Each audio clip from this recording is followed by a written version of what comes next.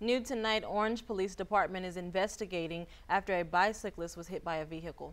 Details are limited at this time, but here's what we do know. According to our 12 News crew on scene, the crash happened around 4 a.m. this morning. Orange Police and Fire Department responded to the I-10 eastbound service road at Highway 62. The driver of the truck stayed at the scene and cooperated with police. The bicyclist was seen being taken to an area hospital by ambulance in serious condition. This is a developing story. We'll update you on air and online as we learn more.